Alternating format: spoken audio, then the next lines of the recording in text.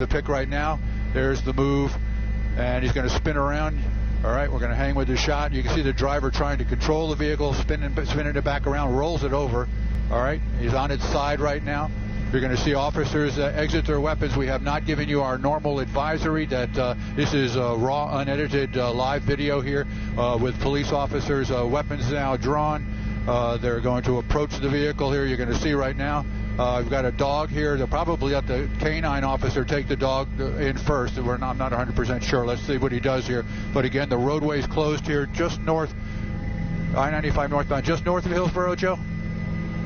Yeah, just about Hillsborough Boulevard. You see weapons drawn here. We'll bring the camera in a little bit tighter.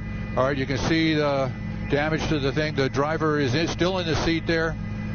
He's still in the seat. The front window is broken out from rolling over there. They're pulling the roof off of the vehicle. You're going to see the guy come out here. They're probably pull him out. Well, here you go. All right. And I would say that he's in custody. So that's your situation right there. You watched it live on WSVN, and I'll throw it back to you guys. All right, Ralph, thank you so much. Well, you have been watching, in case you were just